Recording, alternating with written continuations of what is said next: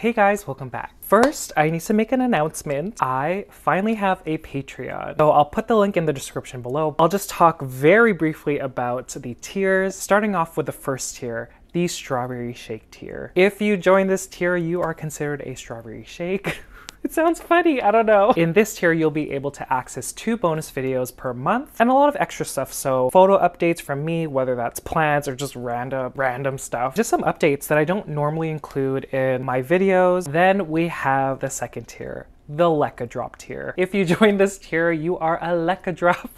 And in this tier, you will have access to 4 bonus videos per month. I forgot to mention, the bonus videos are basically behind the scenes, potentially, depending, some secret plans that I haven't revealed here yet, and ultimately some projects that I'm working on that I don't want to share yet on YouTube. Also, you'll be able to vote on polls. I might ask a question about what you guys want to see on YouTube. Maybe I'll bring back the which thumbnail do you guys prefer, because I stopped doing that on Instagram. And so yeah, in these polls, y'all will have a lot of power. The next thing you guys will have access to in the LECA drop tier is a monthly Q&A just exclusive to my patrons in this tier. And the last thing in the LECA drop tier is that your name will be featured at the end of every single video on a little page like this. And lastly, the third tier, the Burly Marks Flames. Y'all will be my flames or lobster claws. I almost call this tier the lobster claws. So in this tier, you get everything from the LECA drop tier. So 4 bonus videos, photo updates, Q&A, voting power in polls. What I'm adding in this tier is basically the ability for you guys to DM me on Patreon just to ask me if you have any plant issues and you need some advice. I'm gonna be honest, guys, I get a ton of DMs on Instagram specifically. Obviously in the YouTube comments, I get some in the emails, and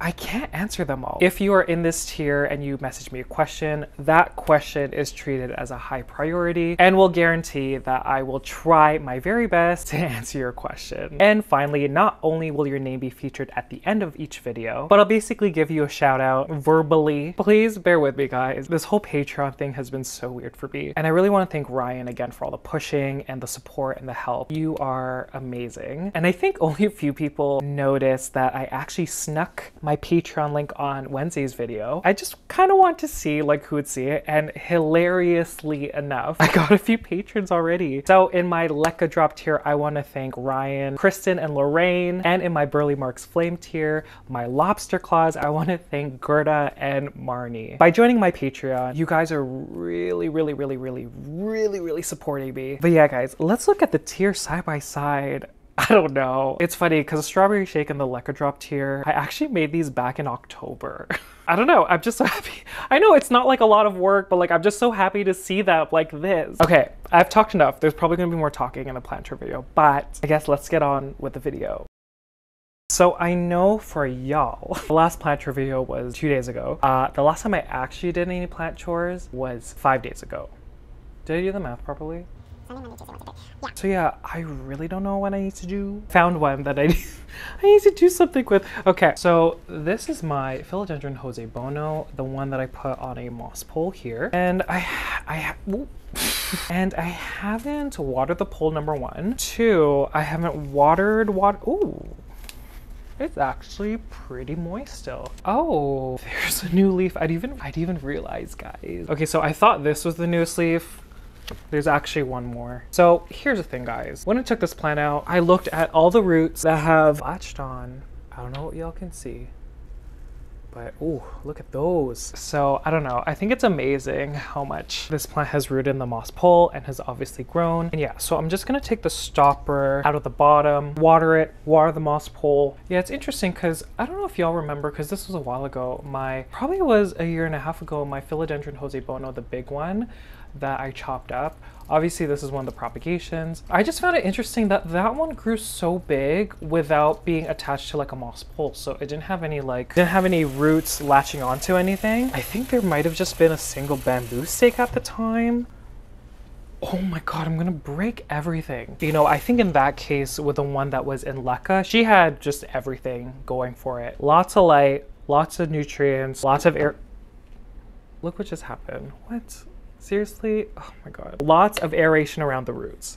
Someone asked me a question about Jose Bonos and the variegation. I'm still not 100% sure how to bring it out, but I think it is warmth related. The one that I showed in last video is under 2 grow lights, but the thing that people sometimes forget, even though my grow lights are LED grow lights, they do emit a bit of heat. Similarly, when I have my philodendron Jose Bono here, I found that she would only push out leaves when she was right against the grow light, just because my conditions in my apartment are very cool. And it's kind of demonstrated also in this specimen where like this whole entire plant barely has any like variegation. There's maybe only 1 leaf, but this is when she was under a grow light. So I don't necessarily think that it's light related, like more light equals more variegation. I think just in this case, because the lights were warm, which basically resulted in warmth around the plant, then that's why she grew out more variegated leaves. I don't know, let me know guys. That's what I've observed with mine. Okay, there are some Thai constellations that are ready to be watered. I'm noticing that this one's extremely dry.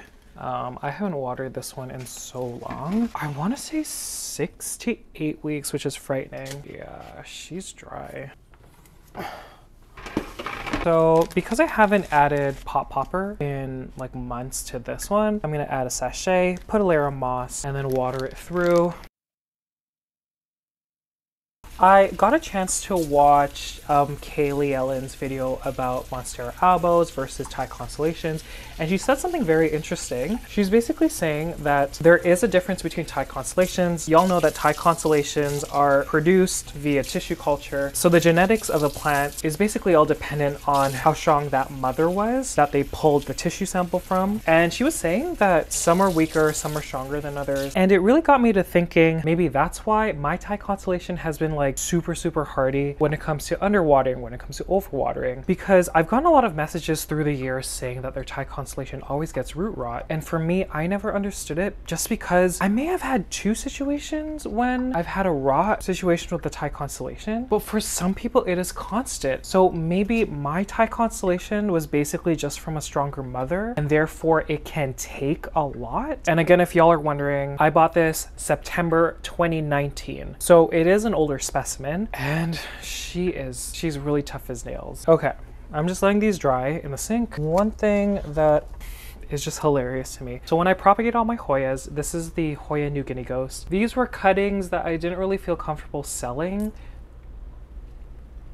just because like the stem was questionable, the leaf was questionable. So I was just gonna add it to my mother plant, but then I realized I repotted the plant without these. I found them the next day and I just stuck them in this, I don't even know if this pond is cleaned. I just stuck these in a container of pond that I just saw. I don't know, it hasn't been getting a lot of light. We're just gonna take a look together.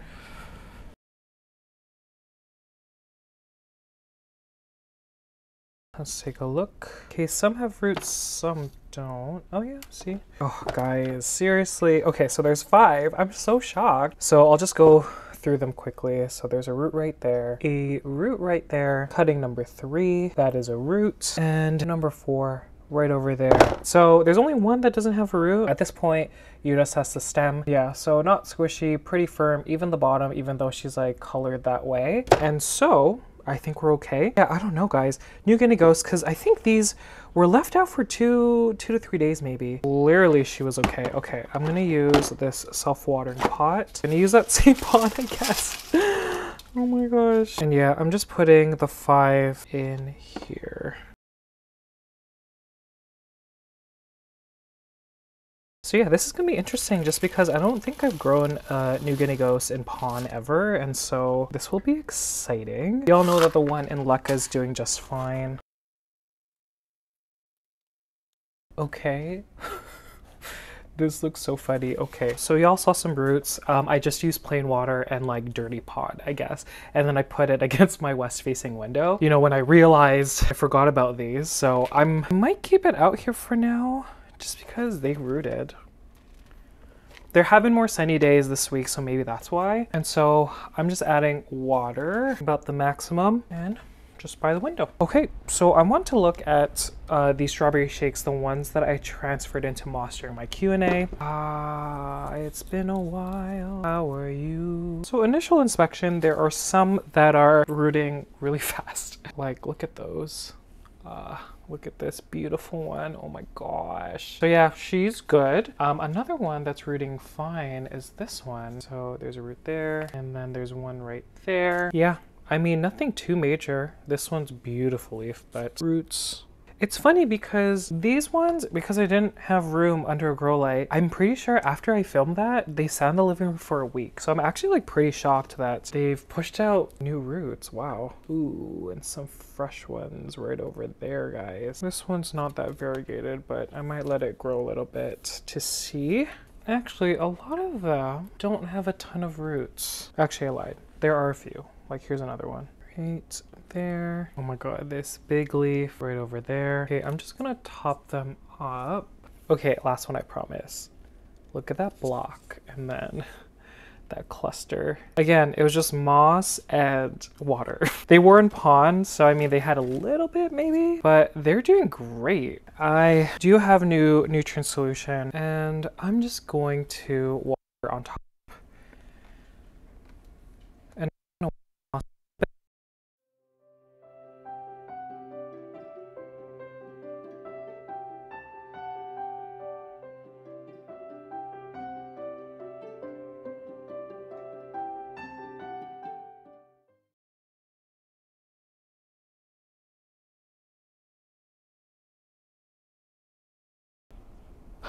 Okay, well, that footage is gone. I don't know what I said, but I said it. Baby anthuriums. One is doing good, one is doing okay, the last one's not doing so great. So let's start off with the good. Anthurium crystalline and magnificum. Look at how deep. It actually looks deeper on camera. It looks actually more red in person, but like, wow, in the camera it looks like so red. I mean, so dark. Look at that.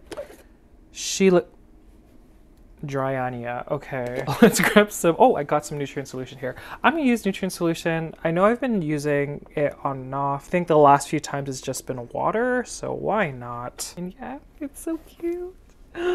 Wow. Okay, Magnificum luxurians. I don't know what's wrong with this leaf. I have no idea. Do y'all know what's happening here? Oh, do you know what, guys? Remember? This was the leaf that was stuck for decades. Actual decades. Like, she was stuck. And so, okay, I'm not that worried then. I think because she was just like in there for so long and then I had to free it. Okay, because I know the roots are good. So we're gonna be okay with this. Maybe this leaf won't look the prettiest, but you know, I do see new adventitious roots that I'm probably gonna cover. And then even here, look at this new root. I honestly only look at the roots because that's ultimately like what matters the most. How big the root system is, how healthy the root system is, and everything else is just like cosmetic stuff. Okay, nutrients. And see, these two live in the same area. The one that's not, that's a different story. Oh my god, I'm just noticing how red the backs are. Oh my god, so pretty. Okay, let me put them back. Okay, don't laugh. Don't laugh. Okay. I don't know what happened to this leaf. I know she was looking weird when she's coming out. This is the Crystalline Magnificum luxurians. I don't know. And now I'm just kind of digging around to see if I see any roots. I mean, I can see a couple. Do you see those? Those look good. Okay, well, I'll just wait and see. Sometimes this happens, like it's not only anthuriums, it's like other plants too, where they'll just push out a random leaf that looks strange. So I'm gonna keep doing what I'm doing. Yeah, I don't know, guys. I don't know. Okay, I don't know if y'all can see me, but I'm holding, and again, guys, don't make fun of me. I am holding my Monstera and Soniae variegated situations. Didn't have luck with them and moss, especially the ones that were predominantly white. Like, that's going. I mean, understandably, but I wanted to take a look because let's just take a look. Again, we'll start off with the good. So I'm not gonna lose hope variegation wise when it comes to this one. This is one of the first leaves. She is pushing out a new leaf, which it does. I mean, I can't really see. There might be some layers of white in there. You can see in the petiole that there is some white. So maybe root health, guys. Look at this. I just noticed the other side. There's more. Look at these. Okay, you're good. Okay, so that one's the best. Actually, I forgot the other one, guys. This is so chaotic. Okay, this one was the cute one. So again, she pushed out a totally green leaf, but there's some layers of white, like you can see, like over there, guys. So yeah. So this one's doing well. There's been a root circling the bottom. There are some new ones here. So I'm really excited for this one. So 2 for 2. Again, it's all the green ones, guys, that are doing well. So totally green. You can see some variegation. I'm gonna wait and see what happens. Roots. The point also, I do need to water a lot of them. Okay, this is, I'm pretty sure, there's so many that are dead. I think this one didn't have roots, but I put it in anyways. I don't think it's changed. Has it changed? It hasn't changed. Ooh, look at this. See, this just really shows how much I ignore these ones, but like, wow. This root wasn't here before. Look at this. That's crazy. So this is one of the better ones. Probably the best, I would say. So this leaf is gorgeous. Okay, these are the 4. There's probably more than 4. Oh, the root dried out. The root dried out. See, this is what I was saying. Gotta keep them wet. Yeah, see, okay, so she had this root that I think grew in pond. Totally dried out. Like, okay, I'm gonna cut that dry, like dark brown part. The upper part of that root still feels okay. And then we're just left with this and like potentially a new leaf, but like who knows, guys. Sorry, I was like, was there anything in here? Oh God, okay, like that. Look at these. These were previously just white leaves. Okay, I think this was done. She did have a root again. You gotta keep your props wet.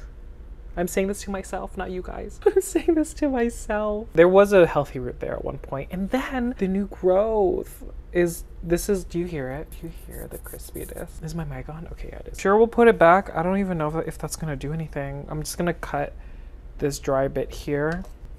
Sure. Okay, last one, which is like extremely light. See, this is why I want to put everything in bins. Look at this situation. But do you see how the ones with a lot of green were like way more resilient than the ones with predominantly white? I don't want to touch anything. I know she's like dry. Yeah, I'm just gonna water it. I'm just gonna water this one. We're just gonna see what happens.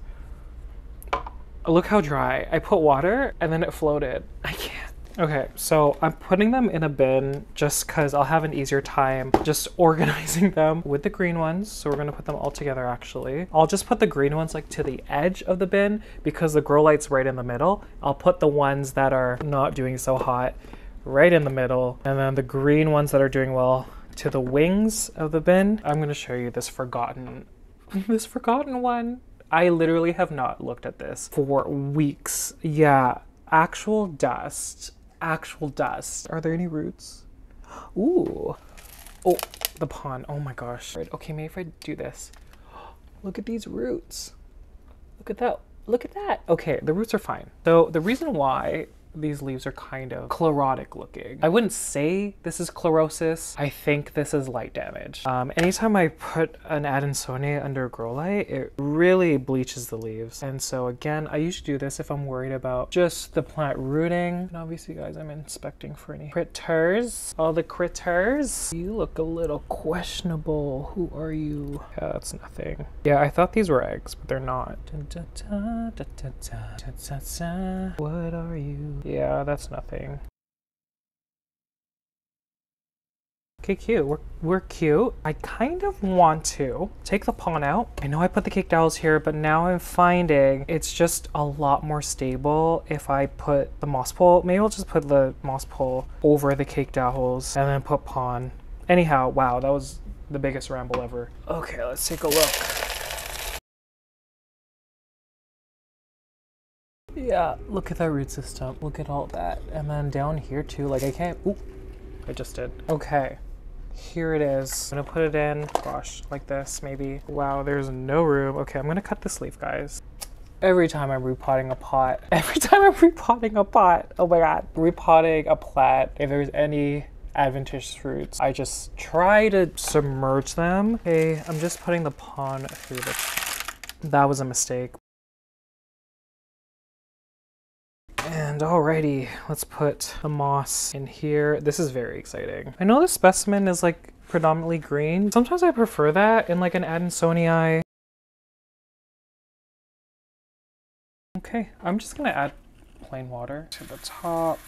And oh my God, she is a cute tea. I'm really excited. Okay guys, I guess that's it. I know this is gonna be a short video. I know the last planter video was a shorter video. Anyhow, thank you for always hanging out with me. I hope everyone has a fantastic weekend. Again, the link to my Patreon is in the description below. And if you made it to the very end, thank you guys so much. I greatly appreciate it. And I'll see you guys later. Bye.